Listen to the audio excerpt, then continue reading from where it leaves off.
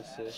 Yeah, you know, the last day or so has kind of been a whirlwind, but you know, it was exciting to come back and see the guys, and obviously tonight was a huge game for us after the loss in Utica on Wednesday. So, you know, I just wanted to come back and bring some energy and help the boys win here.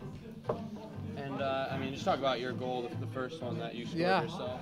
You know, we were practicing that play this morning when I do a give and go with Chris there, and I kind of had my head up and saw the goalie cheating a little bit over his shoulder. So he was playing the pass, and I just kind of got lucky and put it up top. And then the second one there, you get tripped up and you somehow get it across to Straka.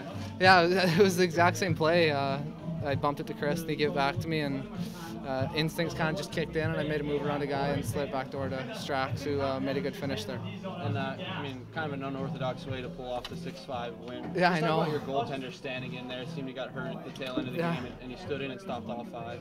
Yeah, I know. I think he was cramping up. I don't think there was any really injury there, but he obviously did a really good job in the shootout and gave us, what was it, 5 chances to win it. So Timmy made a hell of a move on his backhand there and sealed it for us.